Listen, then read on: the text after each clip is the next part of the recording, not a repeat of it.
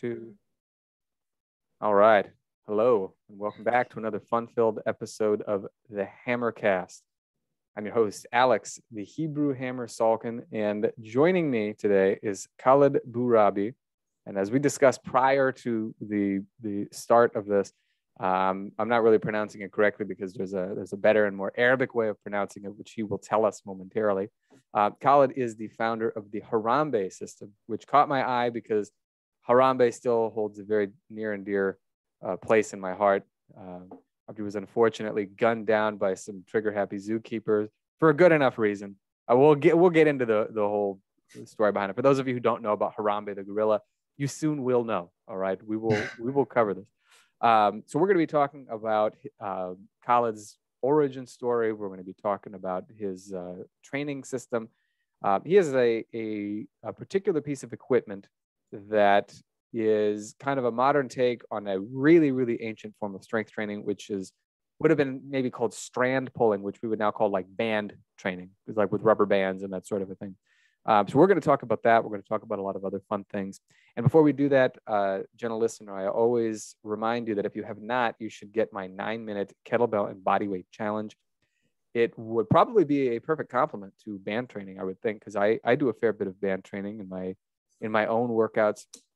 And I do a fair bit of the work that is found in the 9-minute kettlebell and bodyweight challenge. There are a couple of gait pattern oriented movements, both loaded and unloaded, that will help you to boost your strength, your stamina, your resilience, and all sorts of other good things. And as the name implies, it's only going to take you 9 minutes. So that means you can keep doing it on whatever other program you're doing, and it will only enhance it, not detract from it. So go to 9minutechallenge.com if you would like to get your own free copy, and you will have a good old time. So now, without further ado, Khalid, thank you for coming on the show. Thank you so much for having me. My pleasure. Now, I did a little bit of reconnaissance work before we began here, and I understand you are a professor of mathematics. That's true. That is amazing. True. I'm especially impressed because I was never good at math. Like, yeah, very much so. So you have my kudos like right out of the gate, but it does make me curious. How did you get into? What is your origin story with strength training? Because somebody who goes on to become a professor of mathematics and also has a very popular training system, there's got to be a cool story there somewhere. So take us all the way back to little Khalid and your life, your origin story, and then how you got into training. Oh, I mean, little Khalid I grew up in Kuwait, and I remember like the first time I was like really aware of my body composition. I think because my older brother was telling me that I was fat, and I had trouble running around the block. Like we were all running around the block, and I had trouble.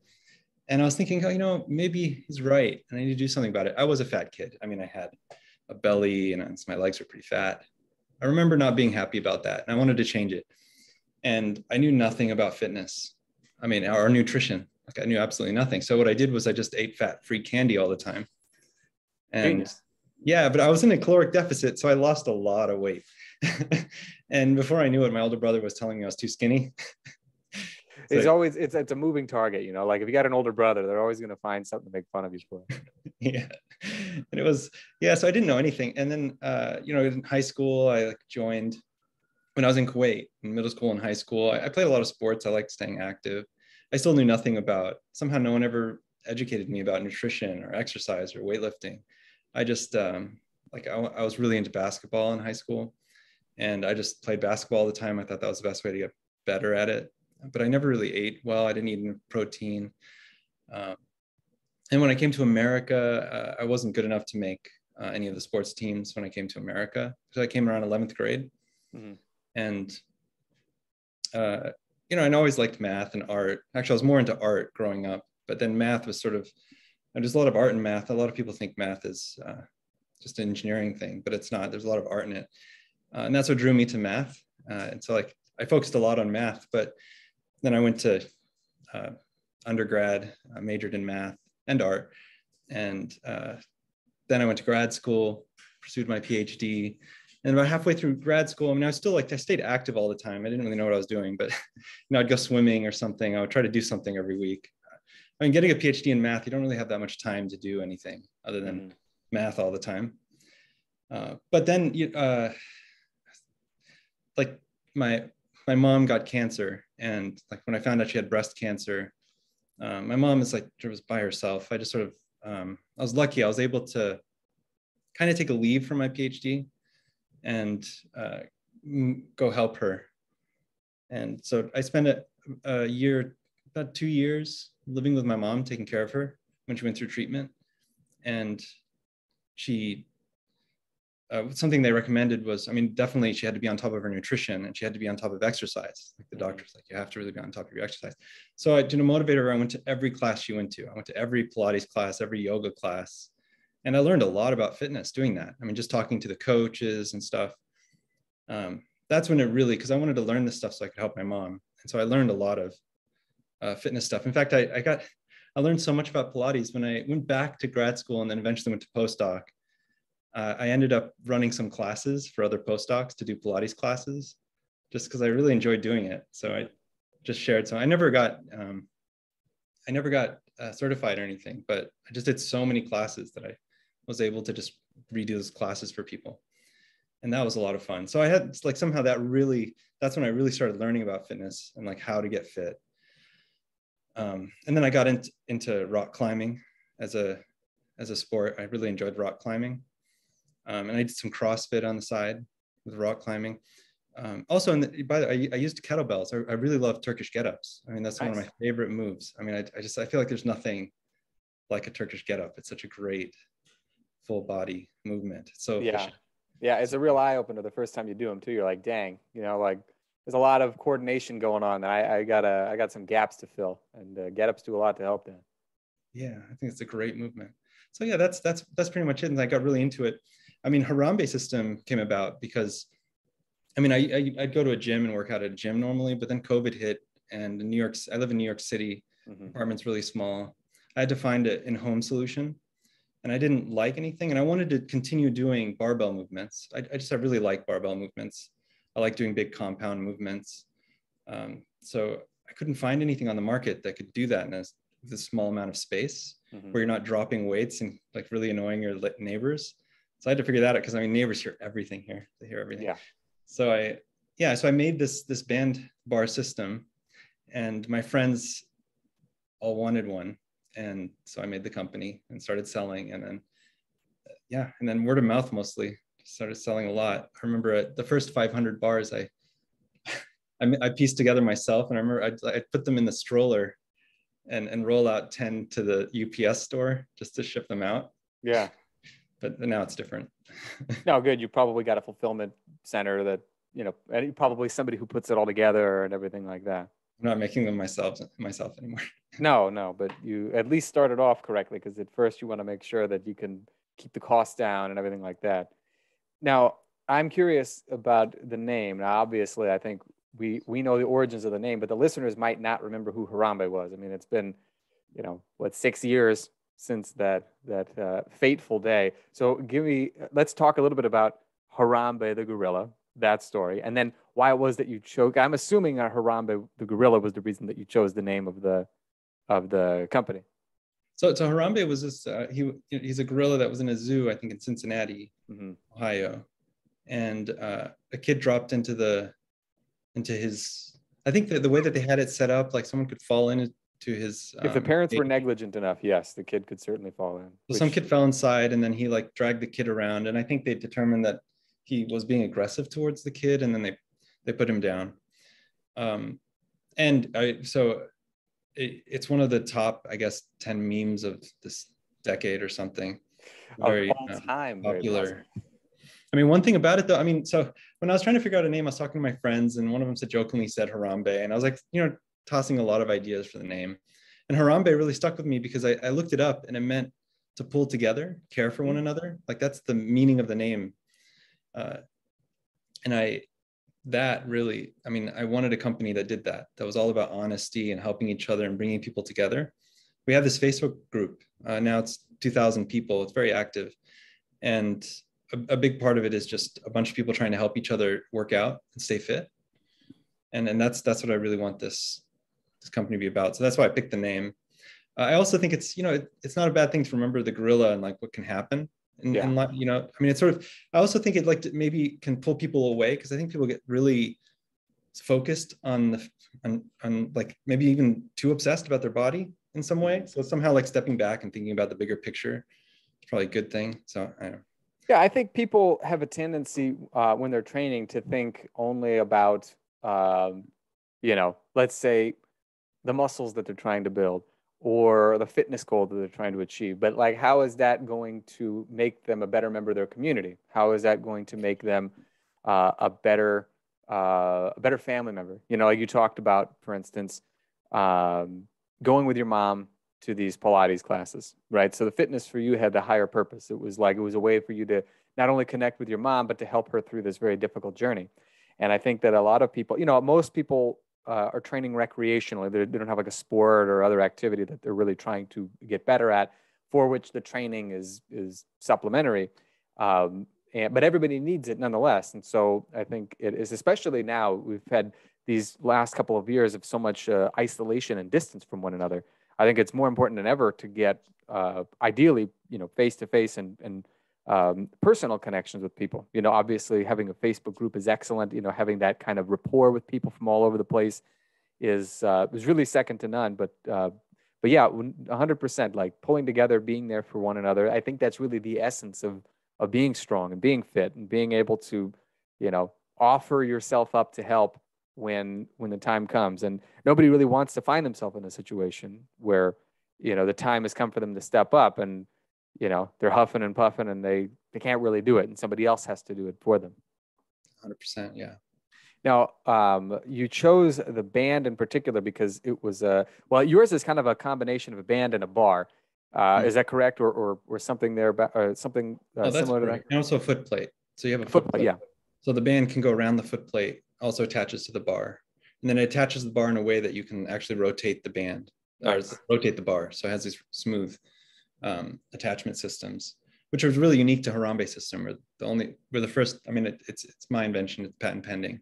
It has these slings that attach to the bar, and that makes it so that it feels really smooth when you're doing like curls or anything, or doing very heavy things. The force, because if you have like something like a hook, it puts torque on the bar. Yeah, and tends to mess with the bushings a little bit. It's not ideal when you're going heavy, and so. Yeah, and the path of a bar too. I mean, if anybody's ever really used a barbell to any great degree, like it's pretty unique. And so you do need something that if you want to try to replicate it or even improve upon it with the bar and band system, you definitely have to have something that is not going to be like, now your hands are kind of twisted in this weird way because you're holding onto this bar, and that the normal path for the movement would necessitate that the bar moves. And so if you have that certainly makes a big difference. Now, when it comes to the band in particular, now you chose a band versus just, let's say, like isometrics, which is another way for people to get strong, and which I think is very smart, by the way, to have chosen the band, because isometrics are excellent, but it's a little hard, I think, for people to determine what kind of improvements they're actually making. So how with the Harambe system can people kind of track their progress, see where they're going in their training, and notice some differences?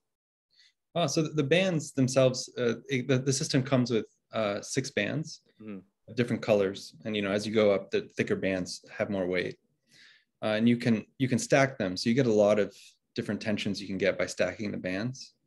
And so just by getting heavier, you're lifting more. There's that's the main thing, is just if you have more bands stacked. We have a chart too that lists how they compare stacked and stuff in terms of forces. Very cool. Now, I'm curious, your background with like mathematics, do you think that has helped you in coming up with the bar and putting together the system and other things like that? Or is that just like, in your opinion, is that just completely secondary? I think that's a great question. I think it helped a lot. Mostly because I've spent so much time solving problems. And this was a problem, like figuring out a way to get rid of the weird torque. Because I mean, hook bars did exist. Figuring out some way of making something that's easy to use.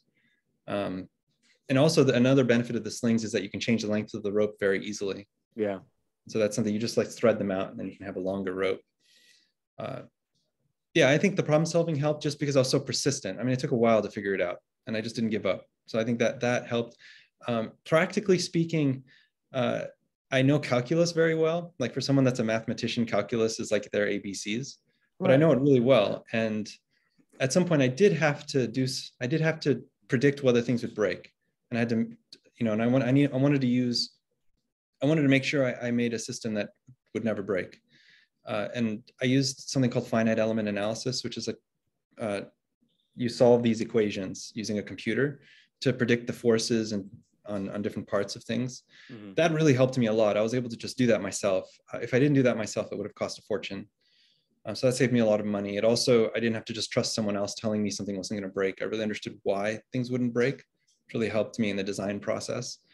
I think, if I wasn't a mathematician, that would have been much harder I'll to tell do. you what, I really think that your next calling needs to be writing word problems for math books that actually like resemble real life, because this is a perfect example of how you used advanced mathematics to actually create something incredible. And it's not like Oh, nobody realizes the importance of math, but think like I said, I was never good at math. And so having to try to figure out like, oh, Susan has 14 bananas in one thing, like the normal word problems are just completely theoretical, but this actually makes perfect sense. And I think especially for bridging the gap between people who maybe aren't going to necessarily go into like an engineering field or let's say a STEM field, and being able to see how they can use math to actually not only save a boatload of money, because like you said, it would have cost you a fortune to have somebody else figure this out, yeah. but to create something with a smooth and streamlined design that works really effectively and really efficiently and improves upon existing products. Because, like you pointed out, there are other similar products out there, but they fall short because they don't have this rotating system, which again I remind the listener is patent pending. So don't think that you're going to just go and and take the idea. So now the next question too is that when people are using the system, how do they use it for? Let's say they're already going to the gym, but they're like, you know what, I want to supplement my training. Like, what are some of the ways that you recommend doing that? Like, what are some interesting and novel things that one can do with a bar and band system that would enhance kettlebell training or body weight training or barbell training? There's a lot of customers that actually do kettlebells and bands. They're the ones that recommended that I talk to you, actually. Yes, exactly. Yeah. Tracy, if you're listening, we appreciate it. Yeah, I mean they're great. I mean I think it is a great combination. And also it's a good system by itself. You can use it as a full resistance training solution. That's a great question. If you're already doing weights and you have a barbell and you have a full at-home gym system, I know people like that do have Harambe system. That's not. I mean that's not the main scenario. Because I mean, if you have all the weights and stuff, I think weights are great. They work really well, and if you have something that's working for you, why change it? But you could add it in. One thing that's really nice about bands is that you don't need a spotter at all. So you could do finishing sets. It also is a different stimulus on the muscle. You'll feel more force at different ranges. So it's a different, you'll get some confusion. I mean, not that muscle confusion should happen that often, but if you're at a plateau with your weightlifting, bands can, I mean, also just by increasing, because bands do work to stabilize your muscles more than weights would. That can help people break through plateaus. And so I know some strong men who really care about, lifting very heavy weights that use Harambe system. I've actually made custom bars for them. And they use it to increase their max lifts. And it's because it's a different stimulus. So that they just get stronger. That's very cool. And, as I was mentioning earlier, there is a long history of using bands for training. In fact, a recent guest on the show, Jamie Lewis, has a website called Plague of Strength. Trigger warning, there's a lot of random nudity and gore. He's a very eclectic individual. Hands down the best strength historian of the modern age, and also extremely strong himself. But he wrote at least one article. I've pulled it up for anybody who would be interested. You can find it on his website, and it's basically it's called There's Nothing New Under the Sun. And one of the things he talks about is how age-old strand pulling is. And he refers to it as strand pulling because back in the day, it was, you might have like strength contests that involved like a bow and arrow. And their bow and arrows were not like compound bows today where it gets easier when you pull it. It got like, you might have to apply 150 pounds of force just to pull something back. So think about doing a row with 150 pounds and then having to do that over and over again on the field of battle. The result, and this is the important thing, because I think a lot of times people think you need to have some sort of like iron resistance, which obviously is very valuable, as you pointed out. But here's the thing that I think is great about band training, and this is what we've been talking about up to this point, is that they can analyze skeletons of a lot of these archers, and they notice the bones are thicker on the sides that they were dominant and they're pulling back, their bows and everything like that. So people, I think, don't think of band training as being anything other than maybe some like rehab or, something they do when they don't have other tools around. But like you're pointing out, that's just not the case. It makes an excellent complement to this other training, like you pointed out, because you've had professional strongmen reach out to you. But it's also excellent even as a standalone system. So if somebody wants to do like a standalone workout with the Harambe system, like what might they consider or what might they do? So like you don't have to necessarily design an entire sample program, but let's break it down into maybe like how they might structure a workout solely with bands. We have a standard workout routine. It's a push-pull legs. Essentially, if something works with weights, it's going to work with our system. I made the system to closely mimic weights as much as possible. Even the force curve is like more like that with weights. We have a heavier bar. And what the heavier bar does is it actually gives more stability to the movements. Because think of it, something has mass, it's like it's more stable, it's harder to rotate because it has some mass to it. So that actually it makes it feel more like weights. It makes everything feel more like weights. So essentially your favorite workout routine, I like push-pull legs. So the standard workout routine is push-pull legs. It's a 3-set per movement routine. You do a push, rest, pull, rest, legs, rest, rest. So there's a lot of rest in there. On my rest days, I do cardio or high intensity training for fun. There's a lot of room to do other things. It's a tough program though, but no, it sounds like it. I mean, if anybody's ever done a push-pull legs program, they can certainly attest to the fact that it's difficult.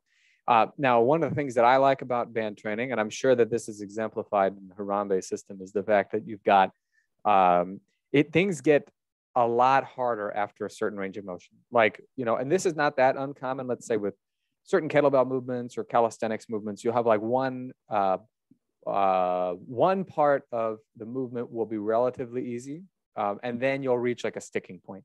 But what's interesting with bands that I've noticed is that sticking point may come a lot later because things get exponentially harder. So what kind of changes do people notice in their strength and their ability to generate force when they start to get toward that end range? And rather than just being able to, ride on the momentum or the fact that their leverage is now a little bit better, what do they start to see happening with their, we can say kettlebell, body weight, barbell strength? Oh, that's a good question. I think from what I've seen and from the studies I've read, I think it's very similar to weights.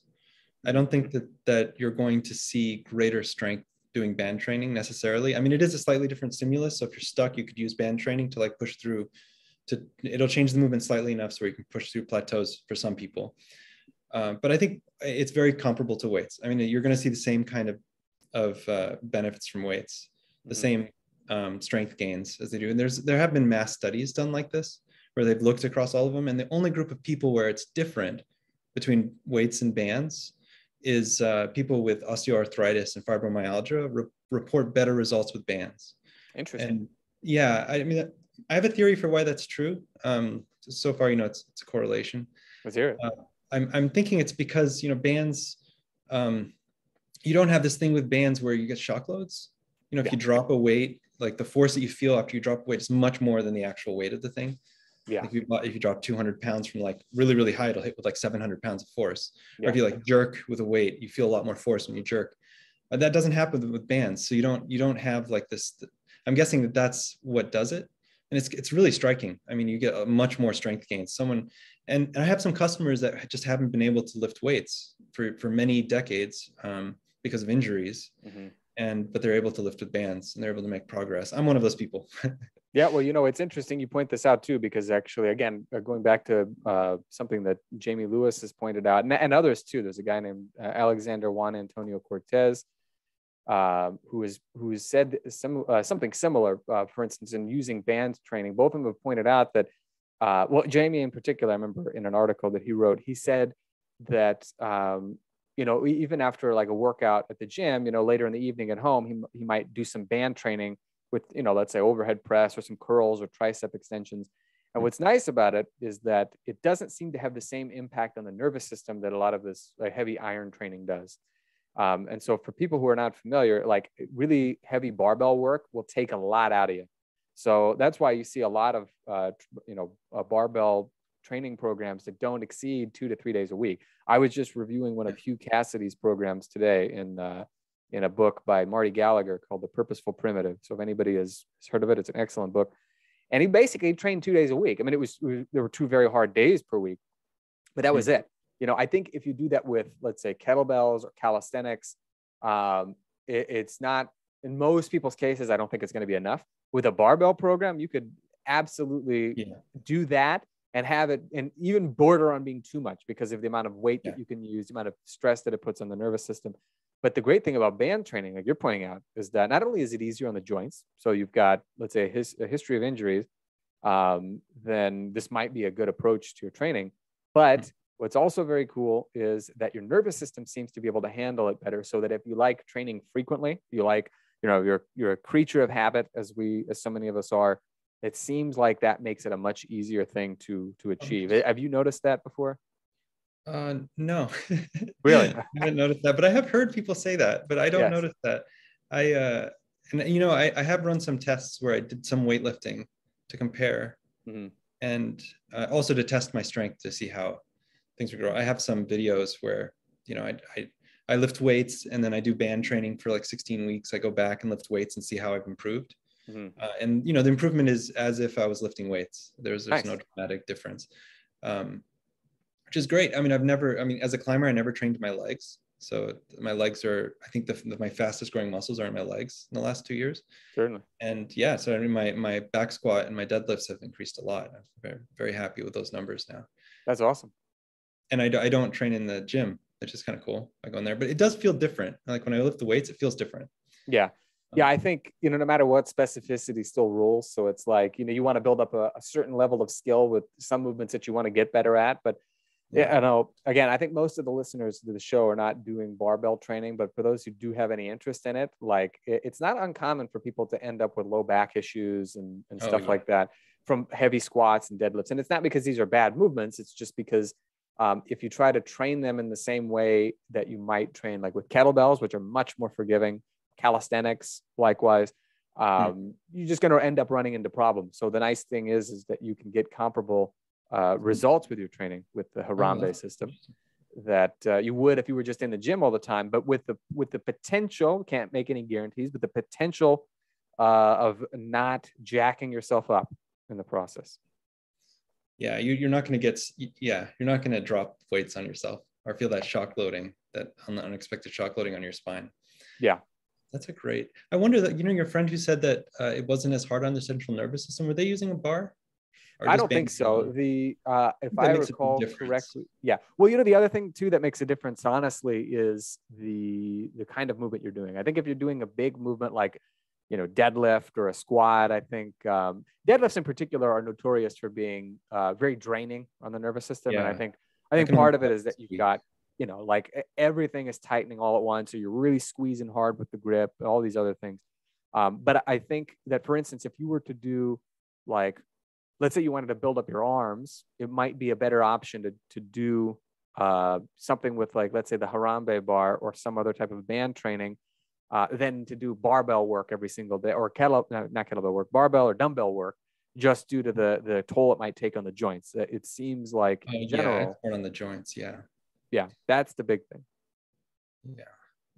Although I don't think I could do band training every day. I think I would plateau so fast. Yeah, I think it really depends too on another thing. Like With for the instance, bar, with the bar. I don't no, know. for sure, for sure. I mean, like I've done band training. I was recently was training for a recertification for my level 2 kettlebell skills. And so I had to bring my press up. And one of the things that I was doing, in addition to lots and lots of presses, was I was doing some band work for my medial delts and rear delts in order to keep them comparably strong, knowing that, with all the military pressing that I was doing, the front or the anterior deltoid was getting more than enough work. So I wanted to make sure in order to keep my shoulders happy, that I did something that was not going to sucker punch my nervous system and was not going to, completely tire out my shoulders. So I turned to band training for that. And it was definitely, it was a useful thing to have done. That's for sure. Now, before we head out, I want to ask, where can people find you online and follow you and check out some of the training knowledge and materials that you have put together? HarambeSystem.com is a good starting point. We also have an Instagram account that's very active, Harambe System, no space. I have a personal account too. If you follow the Instagram one, you can find me, but it's Khalid Bou-Rabee, no spaces or anything. It's my personal Instagram account. There's also a Facebook group called Harambe System that's very active. You can see people post their workouts almost every day. So you can sort of see people's progression. It's just so cool. That is very cool. That's very cool indeed. Well, Khalid, thank you very much for coming on the show. Thank you so much for having me. That's just been, really it has been a pleasure. I always like talking about interesting and innovative ways of training. And I would say that you have definitely innovated bar and band training in a way that nobody else has. So I'm very curious to see some of the transformations people have had, and encourage people to go and check out Harambe System on Facebook, on Instagram. It's Harambe System with no space. That's right. And you've got a website. I think it's just harambesystem.com. Is that correct? Yeah, that's right. That's right. Awesome. So plenty of choices for all you fine folks out there. So once again, Khalid, thank you for coming on the show. Thank you, Alex. It's been a pleasure. And as always, folks, have fun and happy training.